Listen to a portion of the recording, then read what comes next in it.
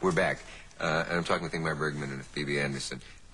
It's always said that Ingmar Bergman understands women. Would you say that's true? Yes.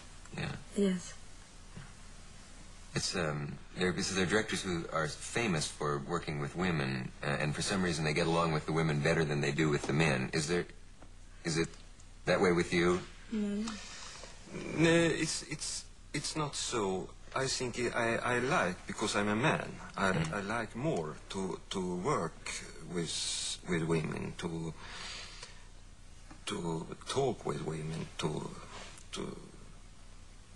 be together with women, of course. But I think it has nothing to do with that. I am passionately interested in human beings, in the human face, in the human soul. And if it's a man or a woman, it's indifferent. I don't mind.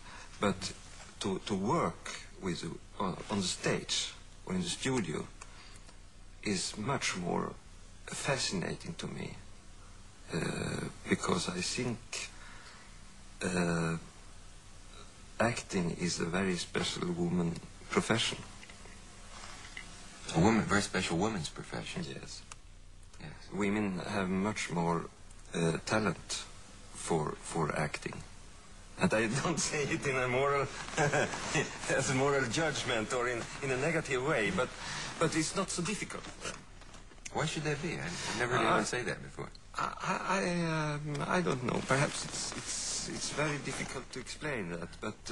But women are more open. They open up more. They are more fascinated. Wearing clothes or not wearing clothes, to look in the camera or the audience is a sort of a mirror. And I think women are more, perhaps from education, more used to